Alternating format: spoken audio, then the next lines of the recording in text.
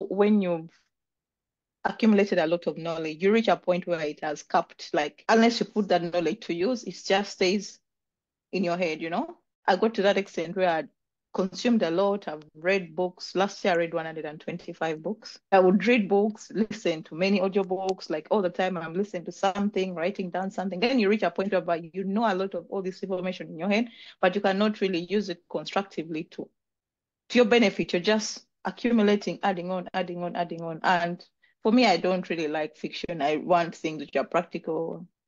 So I basically consume a lot of practical information in terms of podcasts, in terms of books, in terms of blog posts, Substack. Like, that's what I do. So I reached a point where my brain is full of so much information. And I'm like, what's the use of me just accumulating it and leaving it in my brain? Either I write about it, or I talk about it, or I share it in a given way or form. And Yeah. that's where I started. I'm like, okay, let me just document what I've learned.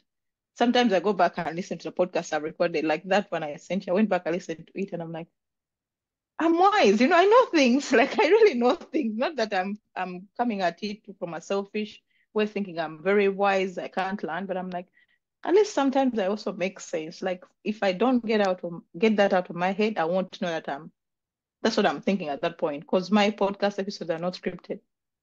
I just sit, I'm like, okay, let me talk. When I feel I'm tired, I'm like, I'm done, guys, I'm done. I'm going, Yeah. So that's what I've No, that's learned.